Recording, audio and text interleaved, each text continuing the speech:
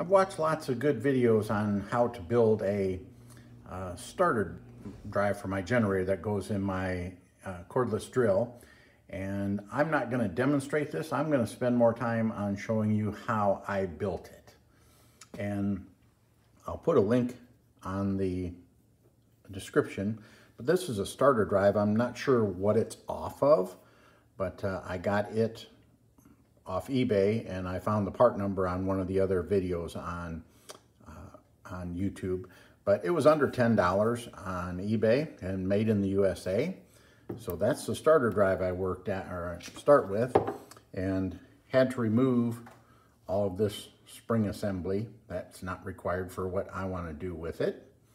And also, there was a bushing in the front of that. And I'm gonna sacrifice this extension, and I needed it to go down through there. Get rid of this stuff, because that's all junk now. And with that bushing in it, it just wouldn't quite fit. So took that brass bushing, I actually tapped it with a 1/2 inch tap, and then just put a 1/2 inch bolt in it and pulled it out. So what I'm gonna end up doing is my sacrificial tools will be this extension, and then I have a 32mm socket. And I'm going to weld this extension to this gear, and then this socket will go over it and get welded to the outside. These two spin independently.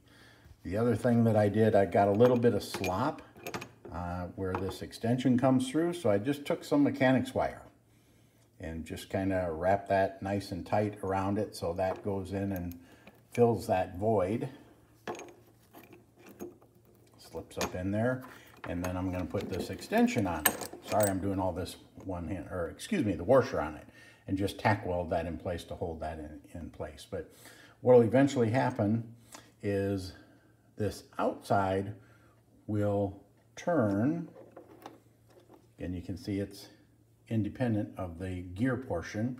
And once the generator starts, then so it doesn't tear the drill up or rip it out of my hands, this inside part is actually going to spin freely while I pull the starter off of the generator drive. So that's my plan. We'll see how it goes. Okay, I've now welded the extension to the gear, and also put that little piece of mechanics wire in here and just tack welded this washer to it to hold it in place. So we'll go to step 3. Here is the finished project. Again, I'm not going to go into detail and use it. There's plenty of videos for that, but just hook my 1/2 inch drill up, or my cordless drill up, with a 1/2 inch adapter, and then I can put any size socket that I need for the crankshaft on the generator or whatever, lawnmower, whatever I'm using. And this spins around until the engine catches, and then that stops, and this continues to freewheel while you remove it. So that way you're protected against the clutch getting burned out of your drill, or it just ripping it out of your hands and breaking your wrists, that type of thing. So that's my build. I wanted to share. Thank you. Well, I lied.